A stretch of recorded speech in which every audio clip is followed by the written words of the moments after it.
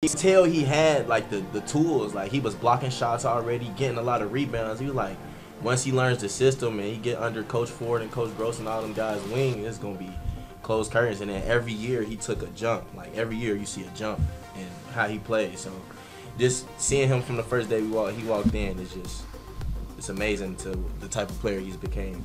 I'm just proud of him, and it just shows consistency. You know, like he's a consistent guy, and I think that's all you could kind of ask for across the board. And he's a great leader in the way he just shows up every day and just does the same thing every day and does it with a smile on his face. So I think it's just a good thing for all the young guys, especially. Like, I'm glad they get to be around him and see that. Like, that's kind of the standard. Like, a lot of these young guys haven't been around any other centers in college basketball. So I think he's done a great job just being a prime example for everyone. It's unbelievable. I mean, like I always tell you, you know, obviously he's one of the best players in the country, not just the league, the country, one.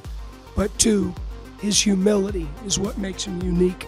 You know, he's very coachable, he's humble. You know, he's a guy that is the same every day.